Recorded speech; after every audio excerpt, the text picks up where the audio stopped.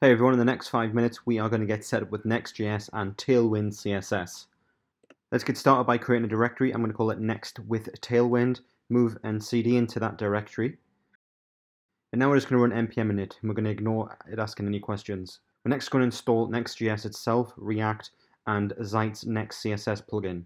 Once this is installed, we're now going to install some dev dependencies. These dev dependencies will be Tailwind itself, auto prefixer, PostCSS, and CSS Nano. This will make some sense in a sec. I'm going to go ahead and open this code inside of my code editor. And now inside of my code editor, I'm going to open up the package.json file. Inside of here, I'm going to edit these scripts and I'm going to add 3 new scripts. The dev script is simply going to run next. The build script, if you wish to deploy, is going to build the next output and next start. Now that's done, I'm going to go ahead and create a next.config.js file.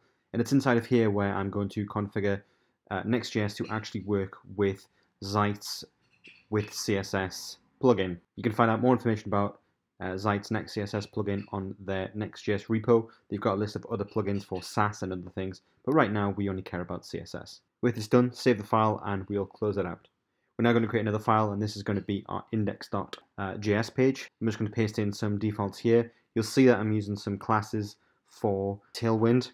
So if you've not used Tailwind before, head on over to their documentation and you should get an idea of what's going on here. But I'm just setting some color for the text and some background and rounded border radiuses and shadow to a box. Next, inside of my terminal, I'm actually just going to run this so I can open in my browser and see what this looks like. Of course, we haven't implemented Tailwind, so there will be nothing on the page except the text that you see before you. Now, inside of my terminal, I'm going to run the Tailwind init script, and that's just using Tailwind from my node modules directory.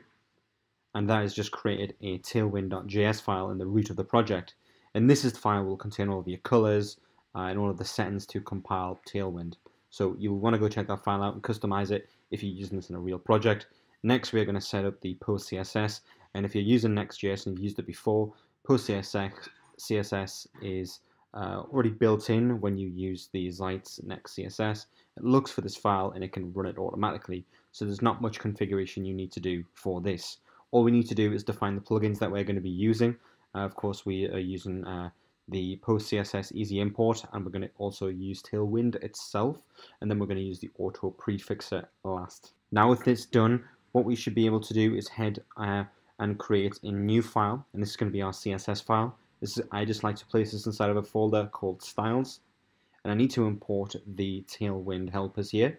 We've got preflight and utilities. There are some others that you should be aware of. Go check out the Tailwind documentation if you're not familiar with those. But all I'm doing now is declaring the body style, and I'm just using the apply directive to get access to the color for background and some padding. Now inside of my index.js file, I'm just going to import that CSS file, and then all that's left to do is I have to stop and restart my server. Now when we run the server again and we head on over to localhost 3000, we should see that Tailwind and Next.js are working together.